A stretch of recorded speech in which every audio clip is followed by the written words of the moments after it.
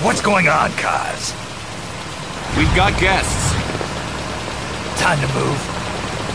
Don't worry, it's not our friends from Langley. I brought him. Made sure we won't follow.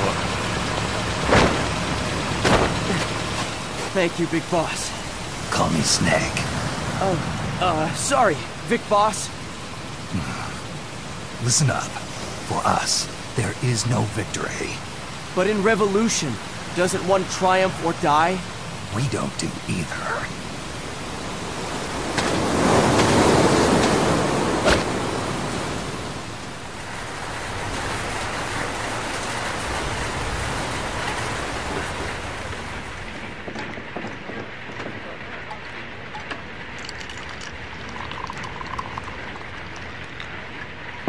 Here. Thank you.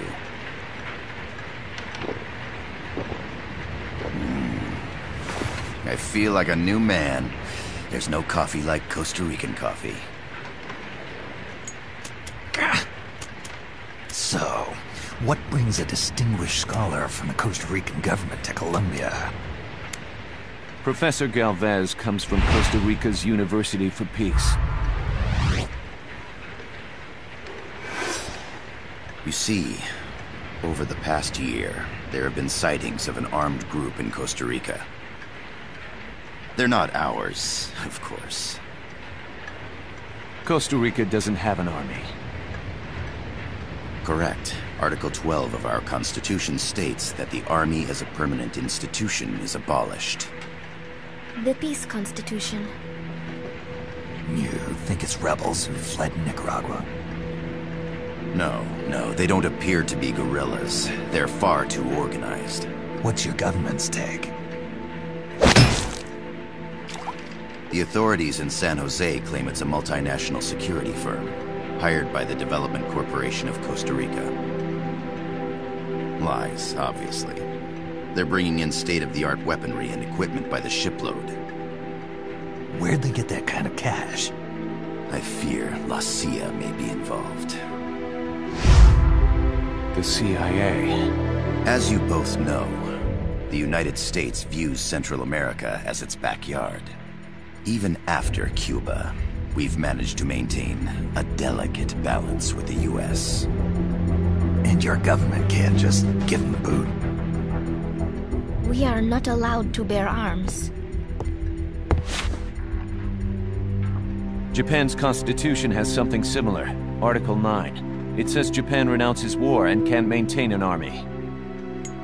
I understand that you and your men have neither state nor ideology. That you will fight any foe.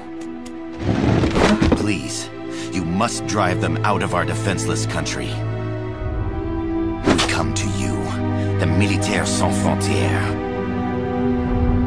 So, you want to hire us? Yes, as our deterrent. We can't afford to pay much, it's true. But we can offer you this. A forward operating base. An offshore plant in the Caribbean. Sounds pretty good to me. This place is becoming a mess anyway. Snake, we need someplace we can settle down.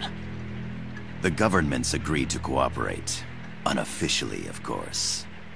A chopper for transport would be nice too. I'll see what I can do. Hold it. You seem to think we're just a pack of dogs of war.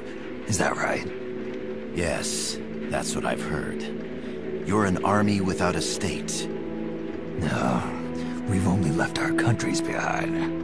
Please, you must help us. If your suspicions are true, force isn't gonna do any good. You'll have to find a political solution. The government's hands are tied.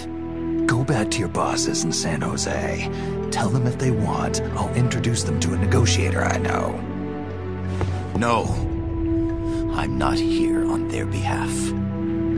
So, what are you doing here? For over 20 years, I've preached the virtues of peace at multiple universities. Tonight, I stand before you as an educator. This is my student. She came to me to study peace. Her name is Paz. Paz Ortega. Paz. Peace. No kidding. That's my name too. Kazuhira. It's Japanese for peace. Pleased to meet you, Paz. Call me... Kaz. They've got a supply port north of Puerto Limon, a town in la Costa del Mar Caribe. A few days ago, Paz stumbled upon that facility while searching for a lost friend.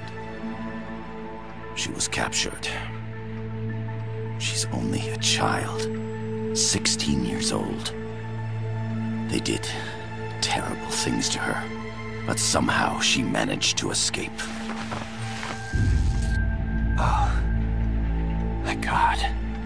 She's huérfana. Her mother died when she was small, and she lost her grandparents in the Civil War. She hates war with a passion like no other.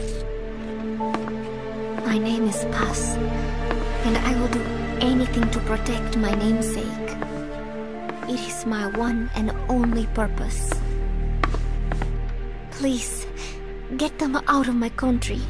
Make them leave Costa Rica. Sorry, kid. We know who you are, Big Boss.